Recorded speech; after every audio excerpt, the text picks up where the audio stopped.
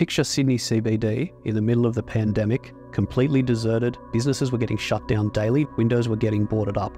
So to see new and updated Changjiang shopfronts operating over that period certainly raised the hairs on our neck. We allege that there is a group of people shadow controlling this organisation that were not listed as the controlling entities, as they were not registered as the business owners, but they had full effective control over the Changjiang enterprise. We suspect hundreds of millions of illicit proceeds have moved through Changjiang. Finding that alleged illicit $10 million contract amongst billions of dollars of legitimate funds has been difficult, but through our investigations and our crack team of forensic accountants, we've been able to do that. They actually entrenched themselves within the financial services industry and became, over time, one of the largest independently owned remitters in Australia.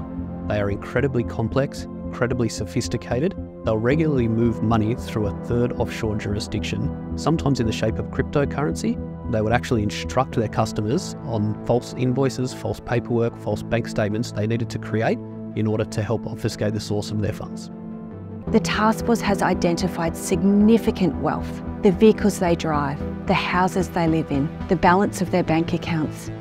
We will seek restraint and ultimately confiscation. We will work through every part of the alleged syndicate with a fine-tooth comb to the point that the alleged syndicate will no longer exist.